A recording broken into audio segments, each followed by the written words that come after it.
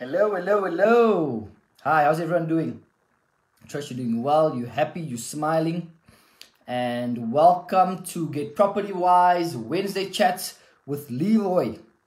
Alright, Candice couldn't make it today, but that's okay. So I think let me wait for a few people to get on. Let's see who we have online. Today we're going to have an interesting topic, ladies and gentlemen. We're going to talk about, is municipal tariff charges sustainable or not? And I'd like to get your thoughts, whether you are live or whether you're listening to the video after this. I would like to get your thoughts of what you think about it. Do you think it's sustainable or not? Do you think it's fair or not? Why not? And what are the solutions? Okay? So that's what we're going to talk about today. So last week, before we finished our Wednesday chat, I read an email of the increases in Ekurhuleni. So I got an email of what the tariff increases will be in Ekurhuleni. So what I'm going to do today is I'm going to look at the increases in Ekurhuleni, Durban, Cape Town, and Johannesburg. And then we're going to look at who's responsible for the charges. We're going to look at what the problems are and the issues are. And then we're going to look at a few solutions. Okay? Happiness? So let's see.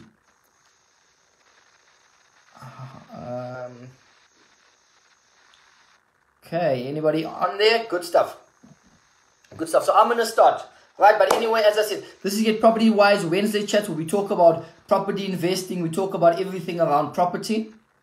Every Wednesday, 1 p.m. On Property Pick. So, ladies and gentlemen, I would like you to share this video, like it, comment, right? So, this is not just me talking. We want it to be interactive. Okay, good stuff? So, okay. Let me just make sure that I can see who's online. I'm on my phone. So, we normally use Zoom, but I'm using my phone today. Okay, but let's start. So, what I want to start with is, I'd like to read to you what the increases are in the different cities, right? Big cities. So, and I'm going to start with Ekurhuleni. So, I'm going to start with Ekurhuleni, right? So I see a few people are on here. So what we're going to look at, we're going to look at municipal charges and whether they are sustainable or not. So let me know your comments. I see a few people are logging on now. So this is going to be interesting, ladies and gentlemen, because as an investor, these are huge charges. And when we need to manage these costs, right, we need to see who's responsible for them. Okay? And we need to find solutions that will be beneficial to us as the landlords and to tenants. So does that make sense? Okay, so let me go through it, because I think we've got quite a lot to cover here today. Okay, so the increases in Ekurhuleni, right? This is for 2021. So they wanted to increase it in July, but then they didn't increase it up, probably because of lockdown. But this is the increases. So I'm going to hit Ekurhuleni, Cape Town, City of Joburg, and Durban. So electricity increases by 8%. Ekurhuleni, right? Water will increase by 13%. It's huge, eh? Sewer will increase by 10% and refuse by 0%. This is in Ekurhuleni. Okay? So let me say that again. Ekurhuleni, electricity 8% increase, water 13% increase, sewage a 10% increase, and a 0% increase on the refuse. And then in Cape Town actually looks the best. It's a rate increase of 4%, electricity increase of 4.8%, a water increase of 4.5%, and a refuse increase of 3.5%. So that looks a lot better than Ekurhuleni. If we go to COJ, City of Joburg, these are the increases.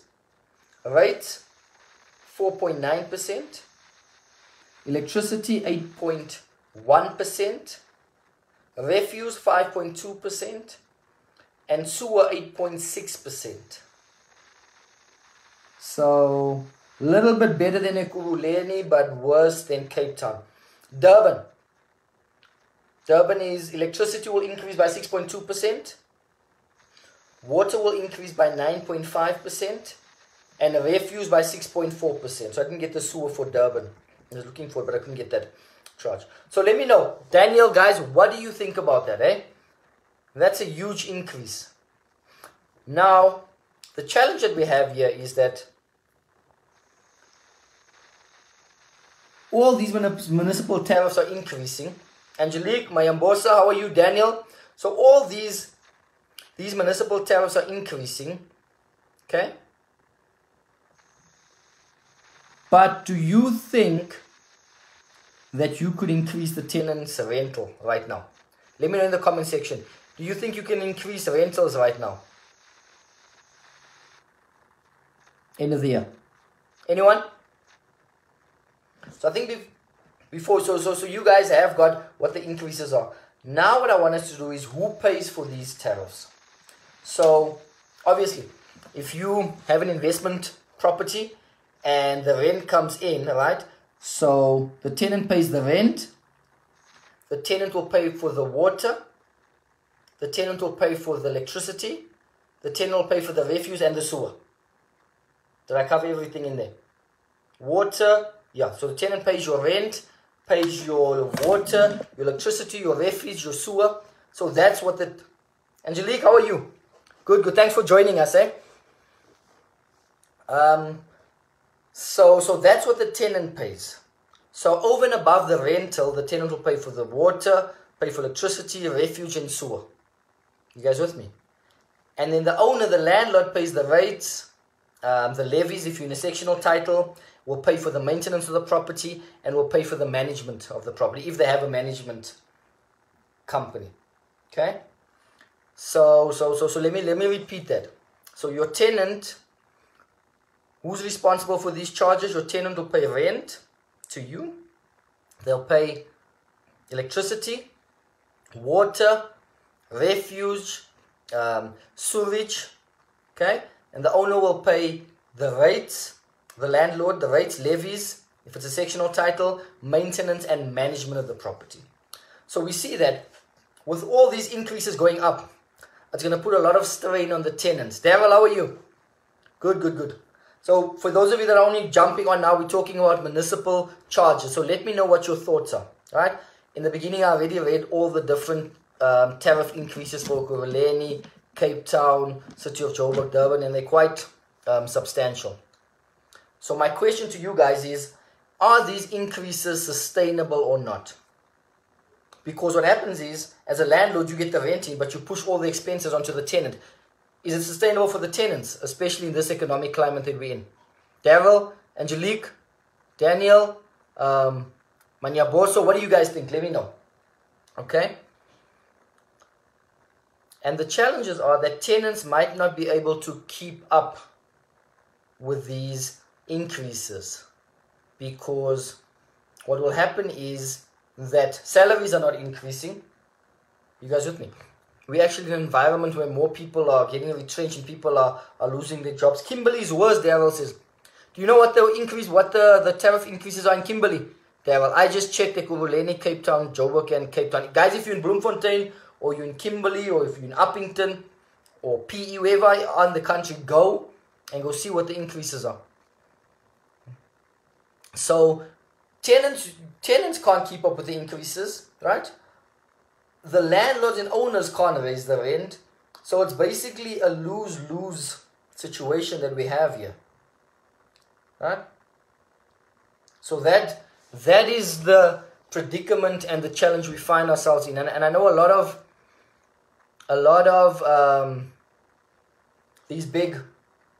the big developers and the big landlords in Joburg. I was in a tough with big guys. They own about 2,000, 3,000 units in the city of Joburg, and they say this is their main problem, is the municipal tariffs going up at a ridiculous high rate, way above inflation, which the tenants can't keep up with. The owners can't raise their rents because the tenants are under too much pressure. So no one is winning here, okay? You're still liable for these expenses. That's why it's critical to have a reserve when you start investing. Yeah, true. True there. Thank you, Daryl. So Daryl says you are still liable for these expenses. That's why it's critical to have a reserve when you start investing. Okay? And I think that's why it's important to buy the right property and to make sure that your positive cash flow, where your rent comes in and it covers all your expenses, and that you still have a buffer, cash flow, profit at the end of that. Okay? Makes sense? And we're talking about investors, but I think even for normal homeowners, Daryl, Angelique, normal homeowners, if you buy a house, you think that you're only going to have to pay the bond. And you say, okay, I can afford this bond, right? Can afford the bond. But now you're going to have to take into consideration electricity, water, refuge, sewer charges, right? Maintenance of the property. Now that shoots it up. Now suddenly a lot of people that could afford it can't afford it because of all these increases. And I think as an investor, it's critical that we know what these are, we know what the challenges are, and we try to come up with solutions to help us as investors and also to help the tenants. Okay? Now, and the problem is, tenants complain about these things. So now when Ekurhuleni pushes up their tariffs and I push up the tenants' tariffs, there's a huge fight, right? Obviously not with me, with the managing agent and them. But it's a huge fight because they also can't afford it. Right? So now we have to keep our rentals more or less the same, and that's what I'm saying. It's not a win-win situation. Let's see what Angelique says. Angelique says, I think it's more feasible to request the additional cost from the tenants. However, if you have a deposit in advance, you could tap into, if you run short of cash flow, you could be covered. Okay. Yeah, let me just read that. I think it's not feasible to request the additional cost from the tenants. Yeah, okay. So Angelique, if I get you right, are you saying that the landlord should pay the increases and the additional costs? Is that what you're saying? However, if you have a deposit in advance, you could tap into if you run short of cash flow. But then if the tenant moves out and he wants his deposit back, then you still need to come up with that, Angelique. But thank you for the comment there. So those are some of the chat. Now, so it increases. We've looked at who pays for it. The tenant pays. He pays the landlord the rent. He pays the water. He pays the electricity, the refuse, the sewer. The owner pays the rates, the levies if it's a sectional title, maintenance of the property, and obviously management if there's a management agent. Now why? Let me know. Why do you guys think? Give me a few. Why do you think that the municipalities are increasing their tariffs with so much? Let me know. Angelique, Daryl, let me know why you think that they're increasing it. What do you think the problems are? I'm actually quite curious to find out what you guys think the problems are at the municipalities.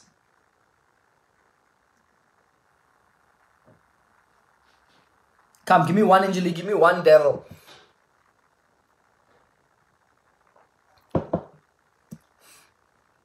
Why do you think there's such a huge increase in these tariffs?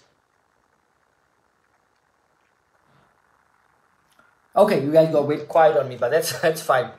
So firstly, they're overstaffed. Municipalities, government is overstaffed, so they need to increase that to keep up with salaries. Right now, you know that's another issue which is difficult to sort out in South Africa. So they're overstaffed. I saw that. Where was this? In Johannesburg, I think it was that the municipal staff are getting an increase of, I think, between 6 and 7%. Okay, so they're overstaffed. Mismanagement, waste of resources. Thank you, Daryl. Overstaffed, mismanagement, waste of resources, corruption, the inefficiencies, mismanagement, there we go. Lack of payments, people are not paying. right? Because a lot of people are falling on tough times, and they're not paying the municipalities as they should. And especially because it's going up at such a rapid rate, people are saying, no, man. And I think another thing that's also frustrating is that certain areas pay for them, for refuse, for electricity and water, and other areas don't pay. I think that's some of the challenges as well. Angelique says maybe because the interest rate has dropped, and also maybe because they in so much of debt. Yes, I think the interest rate drop has really helped landlords over this time. Actually, I hope it could drop some more. So those are some of the things. So it's overstaffed. Municipalities are overstaffed, so they need to increase to keep up with that. Inefficiencies, corruption, mismanagement, lack of payments coming in, and the challenge because there's a lot of areas that do not pay for water, for electricity, right? And then you find other areas do pay. So then some people say in the payment areas, and they say that, listen, we're also not going to pay. If they don't pay, I'm not going to pay. Yeah, so Daryl, so those are some of the challenges, eh? So now you find people that could pay. Some of them are saying, I'm not going to pay if they don't pay. Why should they get it free and we have to pay for it? Which is another issue that needs to be addressed. And the challenge is that in the non-paying areas, they do not put off the lights or they do not put off the water, but in the paying areas, you get notices and they start putting it off. So those are some of the challenges there we have. I actually got you. I said that. So this was last year. So with TPN and with some of the guys, they said that, and this was last year, 2020. What are we in now? We're in 2020. This was 2019. I was at a conference, I think somewhere mid 2019 to the end, and they said the average rental increase is between 4 and 5%. So that's way below inflation. That's what the average landlord can expect to increase his rental by. This was last year. I think this year we can't even increase it by anything. We just need to keep it the same. What are your thoughts? You guys think we can increase rentals during this time? Anyone has a view on that?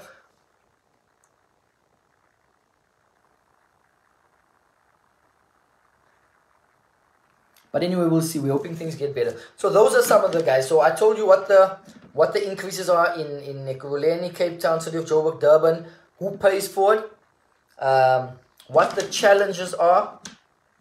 And now let's look at it. Let's brainstorm a few solutions on here. So what are the solutions for electricity? Obviously, you have prepaid meters, right? So that is on the tenant.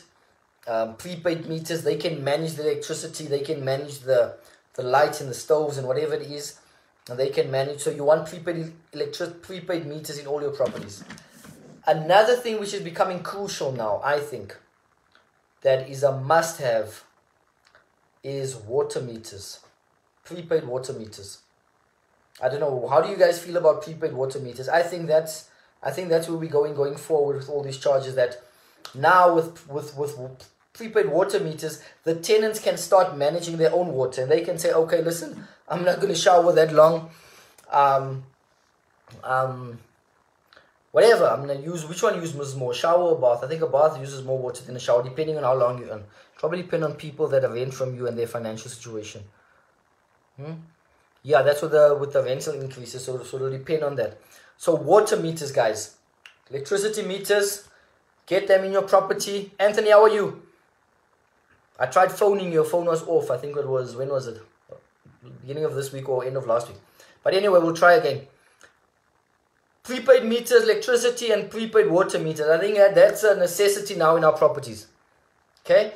Because now the tenants can manage the electricity, they can manage the... Because if you don't have it and you come with a bill of this much, tenants are going to say, no, I never use that much water. You guys with me? So water meters, currently they're a bit expensive. I doubt that, especially if someone's already occupying the space. One can do it though, if a new tenant moves in.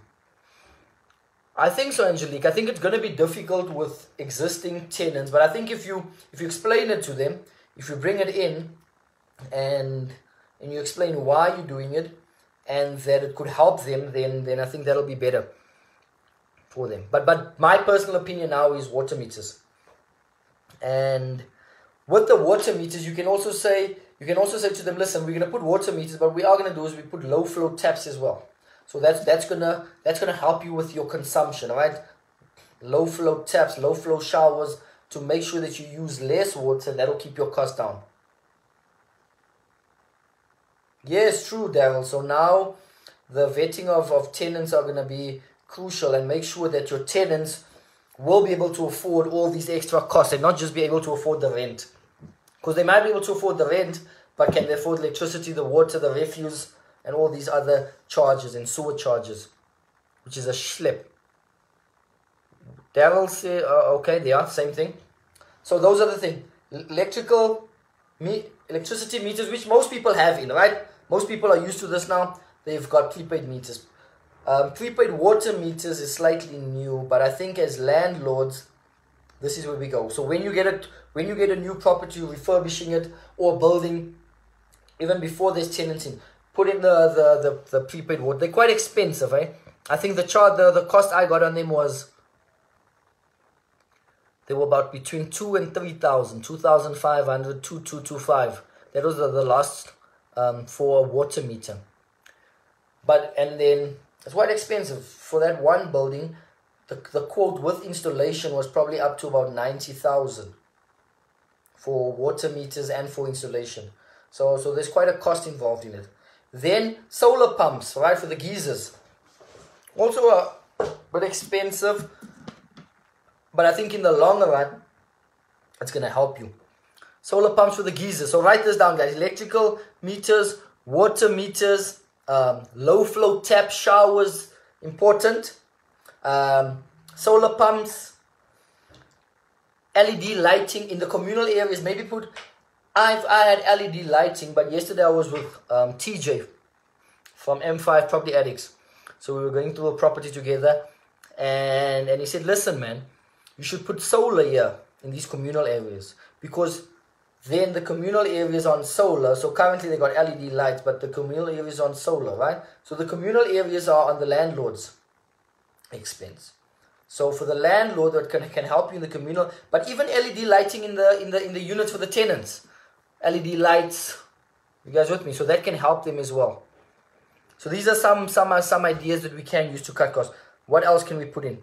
Guys, is there anything I didn't think of here? Going green, yeah, that's the thing. And I think going green is expensive, but I think it's getting more cheaper now as more people are coming in and realizing that they need to go green.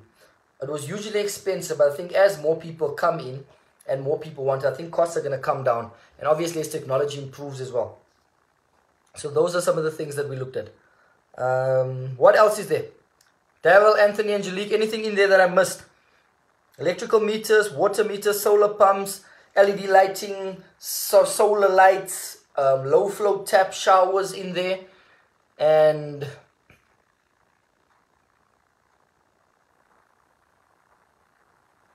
I think that's it. Going green, right? So guys, so these are some of the things here, which these are things we have to deal with. You guys with me?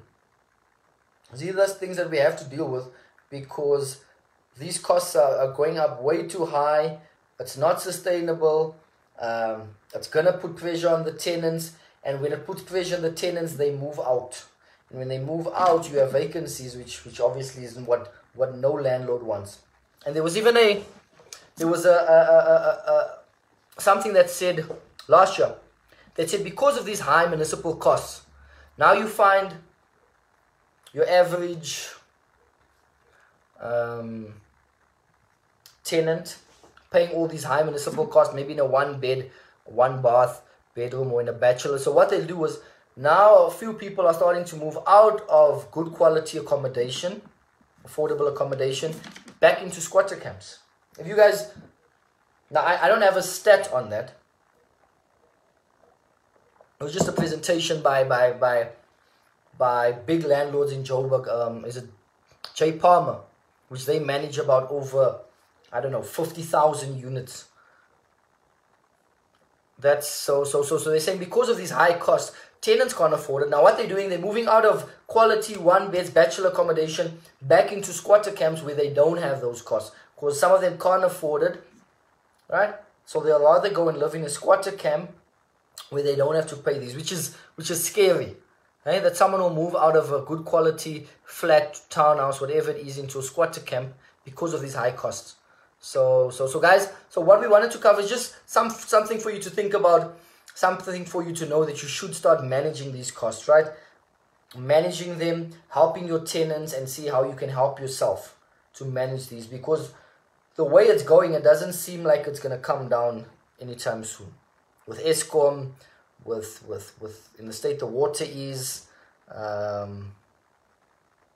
yeah, bit of a tricky one. And guys, make sure in your statements, because I had a property where they charged me about 10,000 rand on business tariffs for refuse, right? And it was on a residential, so they charged me 10,000 rand a month for, I think, what are we in now? Till May, so it was about for 7-8 months. They were charging it. They eventually corrected it. So make sure that you look at these every month to see if they're charging you the correct amount. Make sure you see that what you're getting in as well, your recoveries on your electricity and on your water balances out, right? Because obviously, as a landlord, you want to recover as much as these expenses as well. Okay, so guys, I hope that helped you. Yeah, that went quick. Half an hour went quick. Daryl says, let's see. Any questions, any comments before we close it off? Daryl says, if we look at the numbers, where 3,000 to 7,000 is where the market TPN is, that can be true that people move out. Sad, eh? Yes, that's sad. So you find someone who can afford a 3 to 7,000 rental would rather move to a squatter camp because they cannot afford the rent and the charges and still live and eat and whatever, send their children to school or whatever it is. So now Ryan, how's it now? These are some of the things that the solutions: electric meters, water meters, solar pumps, LED lighting, solar lights, low flow tap showers. These are some of the things that we need to look at. But I think there's also these big, like Jay Palmer and all these big landlords in South Africa. At least they fighting and they going to the municipalities and trying to sort it out. Not easy. They're not getting a lot of joy, but at least we know there are people trying to push back against the municipalities. So awesome, guys. So God bless you, Felicia. Yeah, Ryan, you're on a bit late. Listen to the video. Now, as I said, comment, like, share. So this is an interesting topic. I would actually like to get, which is difficult because we were at a tough. Now they finance a lot of these inner city buildings, and they could not get a municipal officer out to talk at their conference about these costs. I'm not sure if we can get someone. Maybe we'll see. We can get someone to explain us more. Maybe go into detail. We'll try and look for someone. But God bless you. Thank you, guys. Get Property Wise every Wednesday, 1 p.m. and 1 p.m. Right, guys, go to the website. We've got a free listing. If you want to list your investment opportunity on there on the platform, it's free. Mahala, verniet. What's the other word? Oh, that's 3 languages. I don't know all 11. But anyway, go to the website, list your property for free to our investors. If you're an investor, subscribe. We've got 3 different options, right? That offers different things on there. So check out the website, subscribe. If you have any questions, if you have any comments, send us an email. Our email is on the website, right? So all the best. Thank you guys for logging in. Cheers. God bless.